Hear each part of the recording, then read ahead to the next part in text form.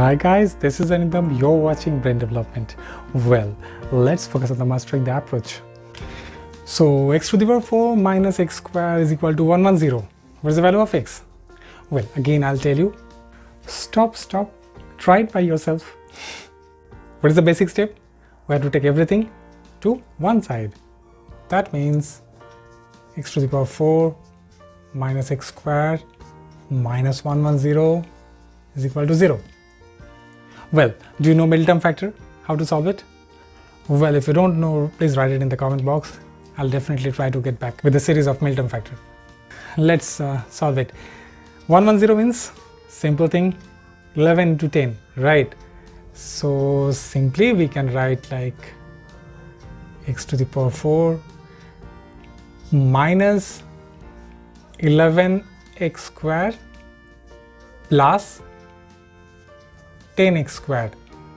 These two are giving us minus x squared, right? So this is middle term factor minus 110 is equal to 0. Right, now if we take common for both the sides, we'll get x squared from this 2 and then x squared minus 11. Now again x squared minus 11. See, this one will always match in case of middle term factor. You don't have to worry at all.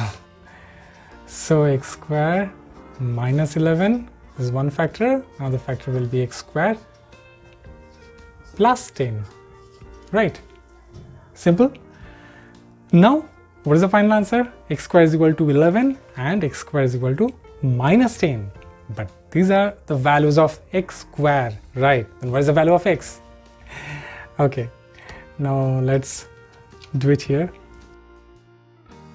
Now if x squared is equal to 11, then x is equal to plus minus square root of 11, right? And what about this? What about this 10? If x squared is equal to minus 10, then x is equal to plus minus square root of 10i. Square root of minus 1 is I. We know this, right? Bonus time. X to the power 4 minus x square is equal to 72. Well, I think you can do it, right?